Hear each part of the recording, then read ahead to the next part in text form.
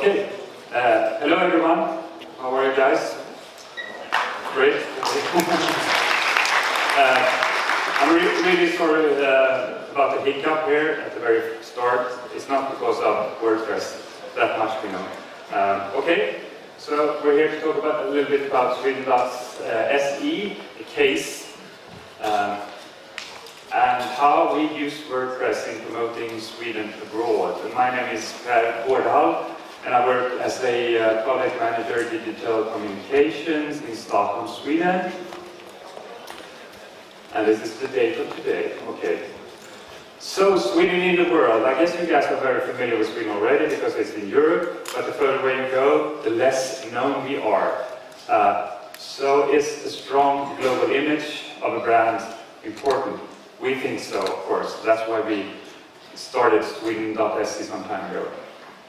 Sweden's reputation, are you familiar with these? The one to the left is ABBA, pretty famous, right?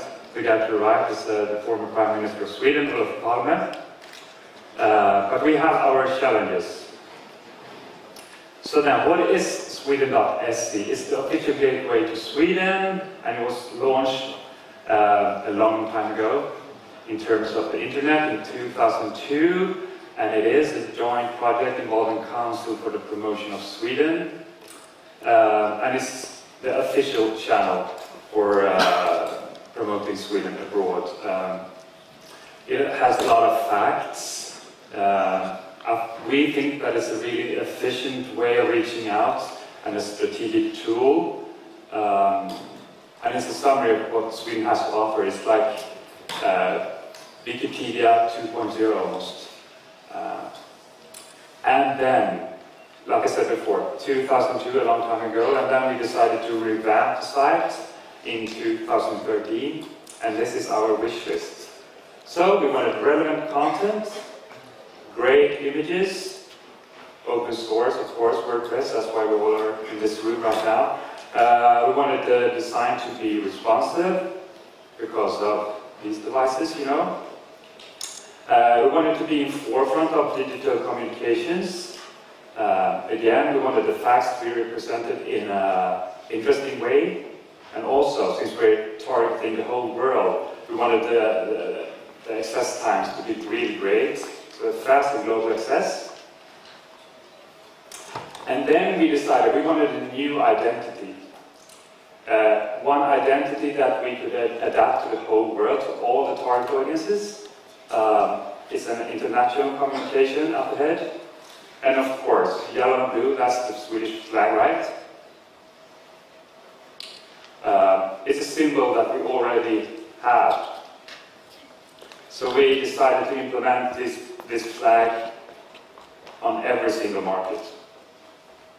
We also came up with our own typeface. So this is actually the official Swedish typeface, and it's called Sweden Sans. And then what happened? The actual site. It was launched almost 2 years ago now. Tada, WordPress, of course. It has flat design, and we use tags instead of those menus that we're all used to back in the days. It's responsive, working on every single platform out there. We have used fast global hosting in the cloud using Amazon, AWS, and also this unites all the Swedish organizations promoting Sweden abroad. So here it is. I guess you already checked it out on your computers and smartphones. And this is what it looks like. So you have stories here. It's like a magazine where you can just sit in your back home in your sofa or on the tube or whatever and just explore Sweden. And this is what a story looks like. Retina display images, really nice content, again presented in a nice way. And here you find the content we have, the stories, we have fact sheets, we have quick facts, and again the great images. I think I should mention social media as well, because we use the social media to promote the content we have. And we have today 3 million followers in total. That's quite amazing number, I would say. And we're present on Facebook, Google+, Twitter, YouTube, Vimeo. And then what? Other languages. How do we do with those? We launched a version in Chinese using the new identity and profile. And it was launched in Beijing and Shanghai in June this year. And we have versions in Russian and Arabic coming up early next year. And again, you see the flag and the identity adapting to the different regions. So I would like to do like a sub-case here. We're supposed to talk about sweden.se, but sweden.se is an adaptation of sweden.se. And we wanted to reuse the sweden.se identity in China. We translated the existing content. We reused images from our image bank. We wanted responsive design, of course, because Chinese people use mobiles. And we started with the thinking, let's assume that sweden.se will work. So it was an iterative process, starting off with sweden.se. And also the team was mainly based in Stockholm, including Linus there. So, to put things in perspective, internet in China, they have 700 million mobile internet users, sorry. That's a crazy number. 5 years ago, that number was like half of that. 80% use smartphones. They have different platforms altogether. They have Weibo, WeChat, Youku, Baidu. And I read that Weibo, I read this morning that, WeChat, they have 500 million users as of now. And for most people, these channels are not known at all, actually. And this is the result. Here you see the adaptation of the sweden.se identity, and this is sweden.cn. So please check it out. It might be a bit slow though, because it's hosted in China. And this is what the facts part looks like, and you have the different stories. It's all translated. And here is a story. So, what's next for sweden.se? We want to use more infographics. We want to use more custom-made storytelling, more films, gamifications, and then what's next? We don't know that. We want to be open for new platforms, whether it will be apps or virtual reality or whatever, but it's an exciting future for sweden.se, I think. So, was WordPress the right choice? Yes. So why is that? It's easy, intuitive, and it's fun to use for editors. It's open source. Of course, it's affordable. You have a lot of development opportunities. You have plugins. You have the simplicity, and it's also CEO friendly. So, yes, stage is yours. Shall we make a switch? Yes.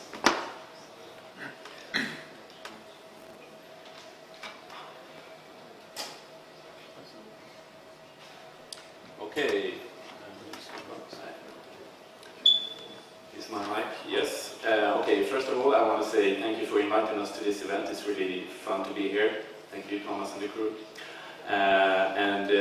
My name is Linus, and I work at a digital agency called Frade, and I got the lead developer Carl with me. He's sitting here. So if you have crazy questions, he's going to save my ass. And Frade is a full-service web agency. We do everything from concept to design and to technical development. We've been active since 2006. We're about 18 employees, and we are based in Stockholm and have a sister agency in St. Petersburg. We are full-stack developers, which means that we don't make difference between front-end and back-end. We do everything, and we try to not be dependent of any platform either, so we do other stuff than WordPress as well. We try to look at what the client needs and then suggest a platform, not the other way around. So you see below how we divide our work, more or less. And we have art directors that are really tech savvy. They design in the browser and do prototypes when they have time. And the project managers all have a technical background. Me, myself, used to be a .NET developer. I don't know if I dare to say it in here. Yeah. And sweden.se, Per has told a little bit about the challenges so far, but we had some challenges connected to the concept. It was the creation of customized articles, how to group articles like chapters, how to embed facts into the articles, and how to implement fully customized content within the solution. How to implement an advanced search to WordPress, and how to reach the high performance throughout the world. Working with a big project in WordPress, we have made some conclusions. And this is, for us, one of the biggest WordPress projects so far. But it's really important to take your time to set up the architecture and do this before the development starts. So don't change that afterwards. Stick to your plan if it's possible. And if you're several developers within the project, it's always good to have a standard CSS, something that you do comments from both commenting to versioning. And control your architecture and your plugins, very important. You really have to do it, super important. And we have this checklist when we look at third-party plugins. It's a version control, or stable? Is it a good community around it? Does it have a track record? Is it adding extra database queries?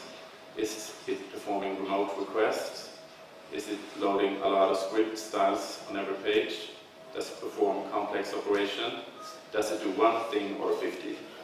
But I have to say, the sweden.se uses mostly customized plugins that we built ourselves. We only use one or two third-party plugins. So let's hop into the solution. We discussed, Per talked about the customization of articles, and to do so we build up the article by different parts that we call segments. So we have created a custom post type that's called article segments, where the editors can create content and choose from different templates between images, between text and media, which could be film or embedded infographics, for example. And we do so because we don't want to be stuck in a template, like an article template, so we will be able to shift the order of different parts. So when you're building the article, you use the basic post in WordPress, and you drag and drop. We built this module to select different segments. So you just add them in the order you want them, and you can also reuse them in different articles if you want to. The good thing about having this segment is also when it comes to the responsiveness of the site. You have more control of the content. So for instance here you have a fact block to the left, and normally a responsive site, when it goes into mobile mode, it will be thrown down in the end of the article, but here is responsive within the segment. In order to achieve the chapters, we added another custom post app that's also lists within the grid. That is called, we call it collections, and it's more or less a collection of articles. So you can read them in a specific order that the editor wants you to read them. Yes, and we have the quick facts, which is also in the grid, but they open up in separate parts of the site to give them more attention. They can also work as a slideshow if we have this feature in the background as well. And we have the customized content. Here is an article about migration, which is more or less specifically built for this article, and the statistics and illustrations around the article is more or less hard-coded, but here we use WordPress more like a text editor just to fill in the content.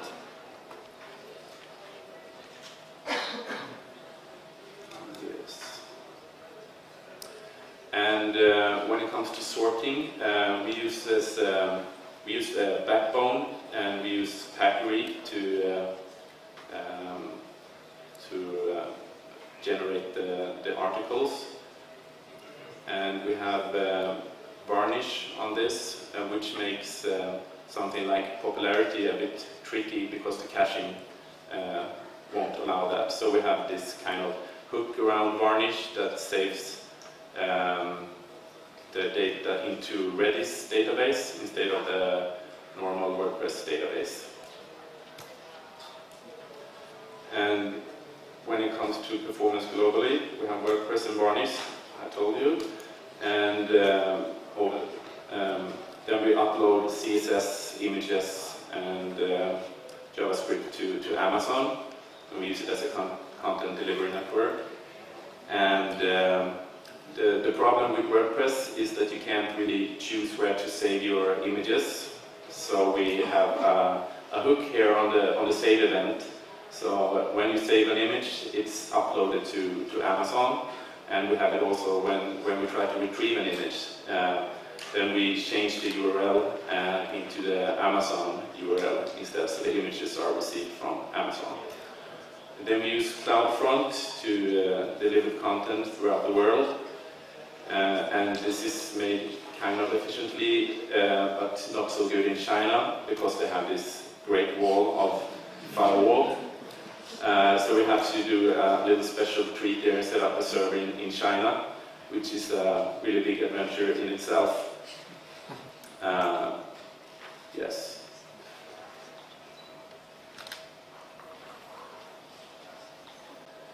I think that's about it.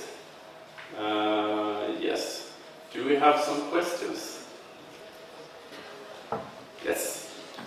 Have you considered using widgets and personalization API in WordPress instead of custom solution? Maybe Carl, maybe you want to answer? Yes, we thought about that, but I think since it was so much customizations we had to do, we went for the really custom way.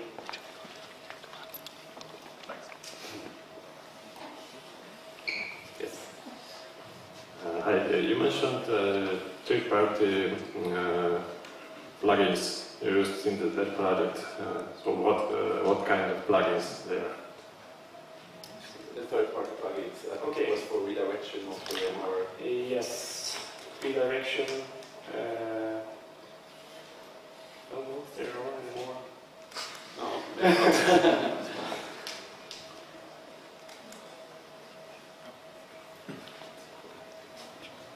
Thank you. That's a really beautiful project. My question is, how much time did you develop the whole project? Means that you have the, for example, first phase means designing, then developing the prototype. Could you describe a little bit? We at Fröjd haven't been doing the concept and the design for this project. It's been done by another bureau in Stockholm called Dowodem. So we've been in charge of the technical development. So I can talk about that part. And I think the English version that we've been looking at mostly now, it's about 1,500 hours of development. The Chinese, it's not really fair to talk about hours there, because a lot of hours was spent with the hassle of the servers and the loading times and stuff, not really developing anything on the site. So I leave that out. Okay. Thank you. I have one question. Is it a government project? Government takes part in this, Sweden, or some kind of promotion bureau or something like that? No, it's an official channel, and so it's the Swedish Institute, it's VisitSweden, it's the Ministry of Foreign Affairs, it's all the embassies and consulates out there, so we cooperate a lot with our embassies and consulates. They are our tool and the way how we connect to the local markets out there. China, for example, we had a colleague working at the consulate in Shanghai, helping us out with the sweden.se content, since neither of us speaks or reads Chinese, right? That was the tricky part of that project, for sure. Yes, I understand you are not the first company that was cooperating with the Swedish institution. You were only the technical. Yes. Okay, that's a shame. Okay, thank you. Okay, so I have a question about the custom article. You said that most of the things was hard-coded and so. Yeah. And I have a question. Do you still have a close cooperation with the people who create content and they just come up with ideas all the time about articles and you create this entire hard-coded things immediate? Or was it a planned thing, and you just did it, and now they are just creating content for already created content mechanisms? Yes, we work in really tight together with the Swedish Institute and their editors. So they have, how many editors? 4, yeah, 4, who works with the site, and some parts of the site are, the segments and the articles they can create like an ongoing process without involving us. But sometimes when they want to do like customized content or so, we sit together and we try to explain what's possible from a technical point of view, and they explain what they would like to display, and we try to find some concept around that. Okay, thank you. Yeah. Okay. Have you considered using Visual Composer for building article layout? Because in my mind it has all the features you need. Excuse me? Visual Composer, it's a WordPress plugin. Oh, the Composer. Yes, actually we are using Composer for not the plugins, but for Redis and stuff like that, we use Composer. And also now in our future projects, we are looking at ways to build the whole WordPress projects with the Composer and also the plugins, so it will be easier to maintain. So yes, we are looking into that now, actually. You should keep in mind also the site was mostly built like 3 years ago, so if we built it today, maybe we use some more plugins than back then. Okay, first of all, I would like to say it's, from the usability point of view, a great project. Congratulations. And especially when you think it's governmental, when it's supported by the government, so you can be proud of from a project. I have a small question. You were talking about different language sites. Do you prefer, what's the mechanism behind? Do you have a separate website or you use a plugin for it? And if yes, which one? For this project, we use separate setups of sites. Okay, so small question, what was the reason to go this way? For China, for example, it's not possible to host it in Europe. It's too slow. It takes 50 seconds or something to load it for them. So we had this challenge to divide the sites anyway, so it wasn't really a question for us to make it a separate setup. But we have used translation plugins in other projects. What's the name of that one? Language something. Okay, thanks a lot. I have a question about, and to continue that question, that was about country versions, right? How do you manage maintaining those separate WordPress sites for country versions? Do you add the same functionalities for both of them, or are you planning to add one to Swedish, one to Chinese, etc.? The English theme or site is the master, so some of the features that's on that side are not on the Chinese side, for instance. So I think we will keep it that also for the Russian project, for example, to maintain the English as a master.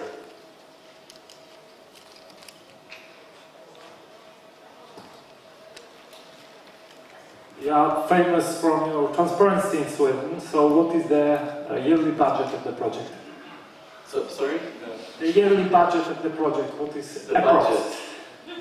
The budget! Okay, I think we can spot here. I'm not a politician myself, so I don't know how to get out of this.